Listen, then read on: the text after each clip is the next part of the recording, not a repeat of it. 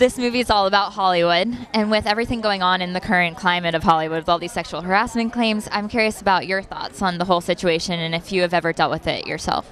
Yeah, I mean, I think, well, the first thing I think is what Uma Thurman said about not being able to speak in a soundbite when you're incredibly angry. I have a lot of anger being one of the emotions that I have about all this stuff, so it's hard to summarize all of the thoughts about it. Of course, thank God for the people that have stood up and spoken.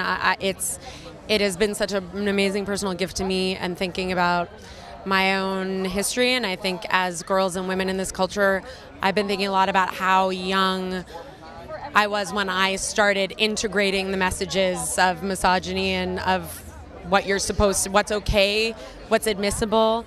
And there's been a lot of that. I mean, I think assault and serious sexual harassment is one thing, rape, that's one. And then there's a lot of gray zones in life too. And so thankfully I have not experienced the former, but there's a lot of gray. There's been a lot of gray in life. And it's made me look at a lot of stuff for sure.